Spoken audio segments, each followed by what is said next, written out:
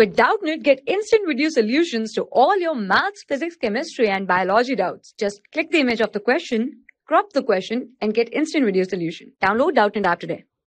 Hello students, question given is that which of the following acids would have a stronger conjugate base? So here some of the structures as given. H2O, first of all H2S, H2O, compound 1, 2. B is that 3, 4, 2 structures has been given, and C, a pair. In that pair an alkyne and alkene has been given. So out of that 1, 2, and out of 3, 4, and out of 5, 6, which one should be having stronger conjugate base, that we have to discuss here. So chalo, let's start. First of all we should see in between H2S and H2O. Conjugate base means H2S whenever loses proton, the respective in equilibrium, the respective other anion formed is known as conjugate base. So it can be dissociated as HS minus plus H plus. So H2S, if act as an acid, it will be behaving, HS minus basically will be behaving as a conjugate base. Shortcut I am writing CB. So this was compound 1's conjugate base. Now if H2O is dissociated, that H2O will form H plus, except H plus, whatever is formed, that is OH minus, is conjugate base. Now out of this 1 and 2, which will form more strong conjugate base or stronger conjugate base, we can say. So basically OH minus is conjugate base stronger. Why? Stronger, why? Between that two, H2S and H2O forms OH minus, that is stronger conjugate base than that of HS minus. Basically oxygen has high electronegativity.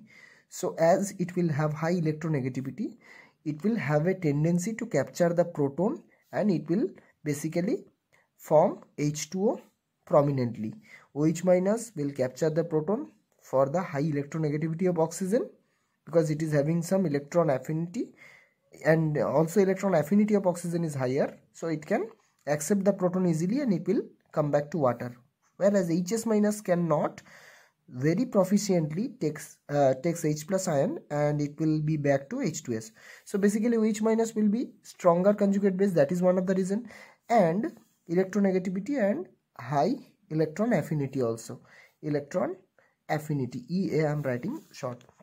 Another reason is that oxygen hydrogen bond, whenever OH minus capture the proton, water is formed, so it will have the structure like H2O has structure like this. So backward reaction will, oxygen hydrogen bond will be strong enough rather than that H2S, because sulfur is larger in size, oxygen is smaller in size. So smaller size compound, smaller size atom can bind with another smaller size hydrogen very strongly. Why? Because the covalent bond will be very, very strong here in that case. So OH minus definitely will capture proton very easily and it will come back to water, but HS minus cannot capture H plus as easily like that of OH minus, and it will come back to H2S. Basically OH minus captures very easily H plus, HS minus cannot capture H plus very easily. So smaller, due to the smaller size of oxygen, so we can say as OH minus capture H plus very easily, it is a stronger conjugate base, right? Because base can capture acid very proficiently. So we have explained the reason for first part. So 2 is the, from first part, 2 is the stronger conjugate base. We have marked 2 and we have given a tick. Now next pair I will compare for pair B. Pair B we have to draw the structure again. Pair B we will draw the structure. This was pair A.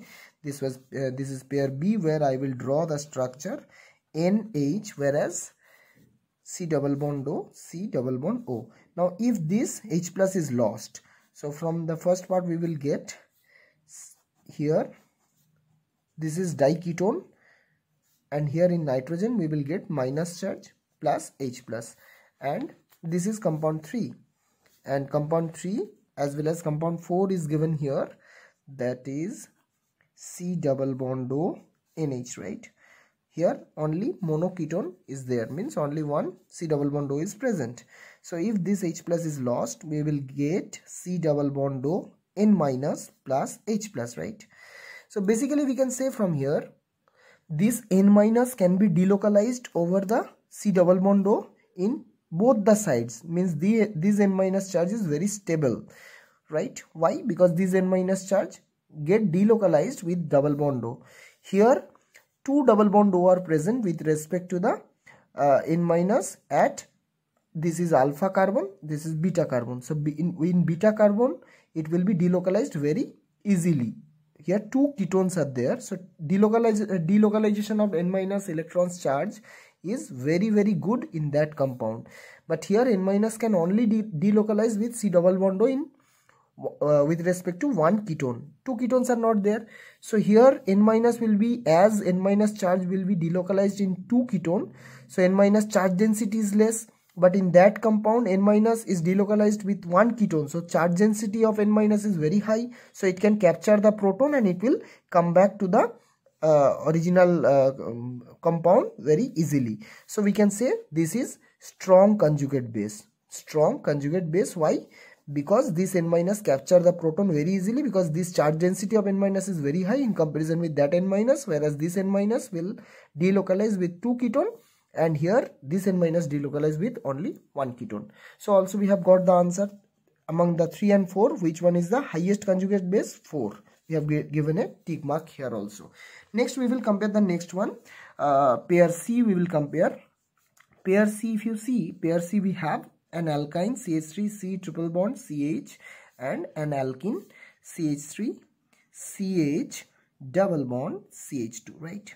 So basically in this alkyne, if proton is lost very easily, you will get CH3 C triple bond C minus. See, this carbon is sp hybridized carbon.